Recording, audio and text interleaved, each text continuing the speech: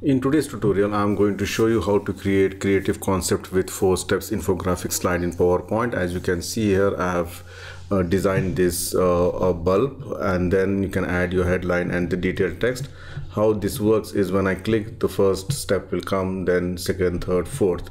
So let me just show you. When I click, you can see here the first option comes, option number 1.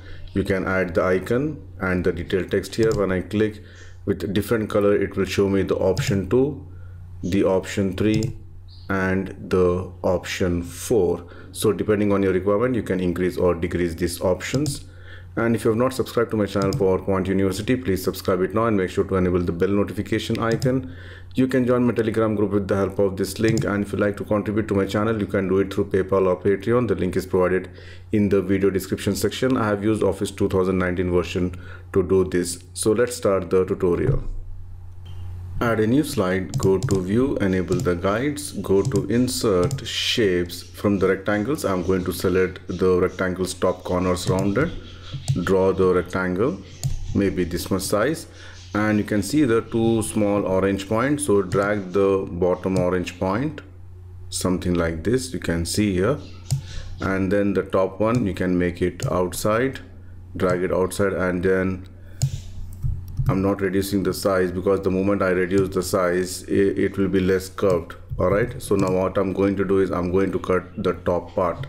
For that, go to Insert, Shapes, select the rectangle, draw the rectangle.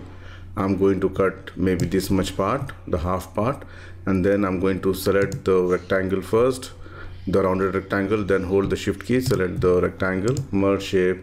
I'm going to subtract it, shape outline, make it no outline. Then I'm going to insert the one more same shape, the top corners rounded rectangle, draw it. You can see here. Again, the inner one, make it, drag it outside. The outer one, you can drag this inside and reduce the size, and you can bring it down also. Shape outline, make it no outline, so you end up getting a shape something like this. So select both the shapes, merge shape, and just make it union. Then go to Insert, Shapes. From the rectangles, again I'm going to select the rectangle's rounded corner now. Draw the rounded corner rectangle and drag this inside, you can see here, and then exactly put it in the center. Press Ctrl D to duplicate, add it at the bottom, reduce the height and width, you can see here something like this, and put it in exactly in the center. Again press Ctrl D, again reduce the height and width and put it in the center. And then I'm going to add one oval shape. Hold the Shift key when you're making the oval shape, and then just bring it something like this here. Make sure it is also in the center. And once this is done, I'm going to select the shapes, merge shapes, make it union, shape outline, make it no outline. Alright, so we end up getting a shape something like this, and this also you can move it somewhat up if you want. And then I'm going to select all this one, align center, then merge shape union, and then I'm going to give some different color. So this is the base is ready. I'm just going to bring it down. Now let's add the top part. Now I'm going to add few more rectangles. Go to Insert, Shapes, select the rounded corner rectangle, draw the rectangle, you can see here maybe this much size, and drag this orange point inside a little bit. Shape outline, make it no outline. Shape fill, you can give any color of your choice, and then I'm going to put it exactly in the center, and then using this arrow I'm going to rotate it something like this and put it here. Alright, then press Ctrl D to duplicate, move it up and reduce the size, you can see here a little bit, and again put it in the center, give some different color. Press Ctrl D to duplicate, again move it to the center, reduce the size, and then for this I'm going to give some green color. Again press Ctrl D and reduce further, and this one I'm going to give some blue color. Now I'm going to select all these colors, you can see here these options, and align, make it center. All right, even you can select this one also and make it align center. All right, so we have got this one. If you want to reduce the size also, you can reduce, it's up to you. Again, if you want to bring it more closer, you can bring more closer as well. You can see here, and make sure that the equal spacing is been given. For that, select this one and distribute vertically, so equal space has been given here. So once this is done, I'm just going to add one more shape here. Go to insert shapes. I'm going to select the rectangle again, draw the rectangle, maybe this much size, and make it curved a little bit. Shape outline, make it no outline, press Ctrl D to duplicate, give some other color, reduce the size, you can see here something like this, put it in the center exactly, and then I'm going to cut this part. So first select the blue rectangle, select the gray one, merge shape. I'm subtracting this one, shape fill, I can give any light color here. Then go to insert shapes, the bottom part I'm going to cut, even if not cut also no problem, but let me just cut this.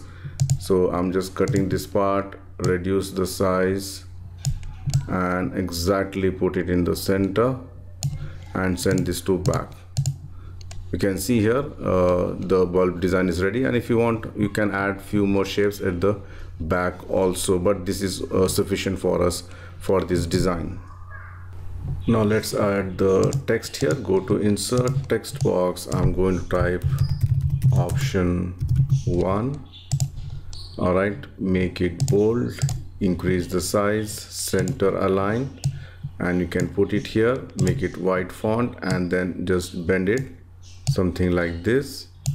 Press Ctrl D to duplicate, bring it here one, or you can hold the Ctrl Shift key together and then just drag it and release it. Again, drag it and release it. So this is option 2, option 3, and option 4. So once this is done, you can add some detailed text here. For that, you can go to insert text. I'm going to type again option 01 here. Font, I'm going to choose the font which I've used here for option 1. Make it bold, increase the size. Then below you can add the detailed text. Center align again, make it somewhat gray. Reduce the size, again center align, put it here, and then I'm going to just bring it somewhat closer, hold the Ctrl Shift key together, bring the other side also, and again I'm going to select all this text and then hold the Ctrl Shift key together and move it up. So this is option 1, this is option 2, 3 and 4. Now again you can just change the color depending on the color selection here. So 3 will be green and 4 will be blue. And if you're using the latest version of PowerPoint, you can simply insert the icons, and if you want you can do some basic animation here. And one more thing which we need to add here is the headline. So I'm just going to duplicate this one and then bring it here, home, make it white font, increase the size, and I'm going to type headline.